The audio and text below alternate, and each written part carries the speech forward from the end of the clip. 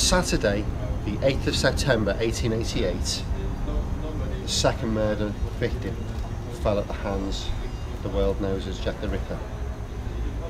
Her name was Annie Chapman.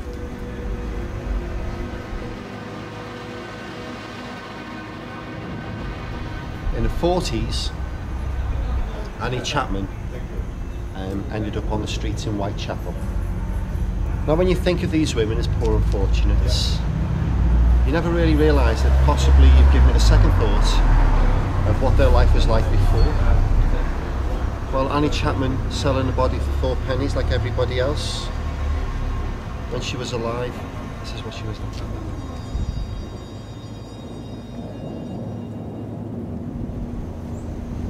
What happened? She suffered a bereavement.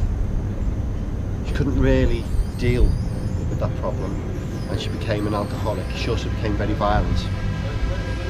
Her husband couldn't deal with that, so they split up and Annie Chapman was given like a 5 shilling a week allowance from her husband.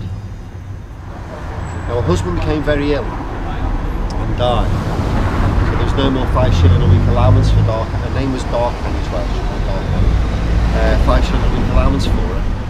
So Annie Chapman was left at the mercy of streets in Whitechapel, just as the other, by now, 1,199 unfortunates. Where we stand now is the doorway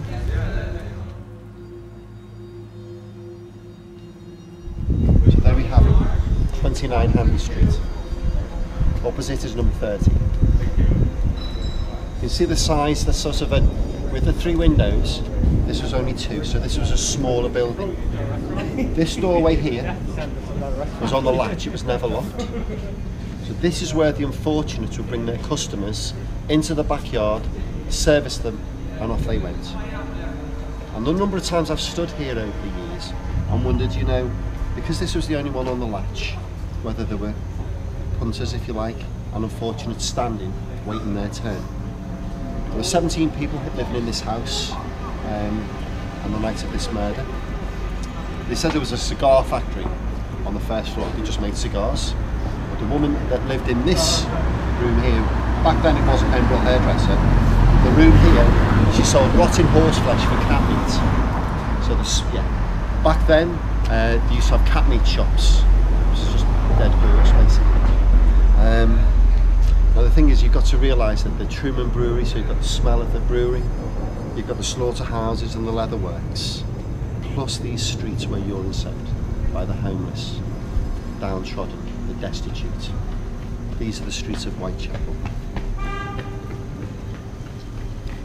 At 5:45 on Saturday, the 8th of September, one of the residents, that was Annie, a man called John Davis, came out the backyard. Now they didn't have a working inside toilet, they had an outside privy and a tap to service all these people.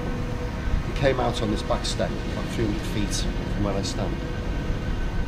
He saw the body of a woman lying between the step and the fence. It was Annie.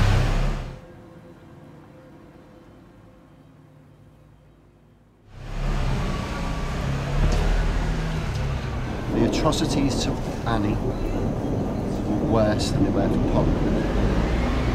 He cut her throat, virtually down to the spinal cord. There's reports somewhere saying that he actually tried to cut her head off, but he didn't have the time. He then took his knife and he cut the front flap of skin from her rib cage right down past her pubes, and he laid it out at the side of her body. He then cut out her intestines and placed them over his shoulder. He took her uterus, he cut it out and took it with him. And finally, she had some brass rings on her finger, he wrenched them off, quite literally as if that wasn't a human being whatsoever. Now, all for the research that I've done over the years, I've stood here, not every year, but I've stood here to wonder what it would have been like. Would it have been this dark? Would it have been this light? First you go in daylight. People are walking to work. Spitalfields Market is just here. And yet, this murderer just vanished into thin air. There is a report of a woman seeing a man that looked quite dodgy, quite suspicious, and he nipped into a pub to avoid, and she didn't see him from there on. There's another one where an innkeeper, if you like, or a pub landlord, gave a man covered in blood a half pint of drink. He drunk that down and walked off. But if you just mutilated somebody, would you take that risk? Covered in blood, going into pub to have, I'll just have a swift half while I'm in.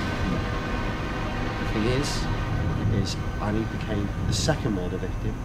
Now, she had a black eye. And everybody assumed initially that the Ripper had done that to her. In fact, one of her friends came forward and said, you know what, I gave that to Dark Annie. We got into a fight. Have a guess what they had a fist fight over? The customer. No, worse. A bar of soap. A bar of soap. They fought for something so small that we would consider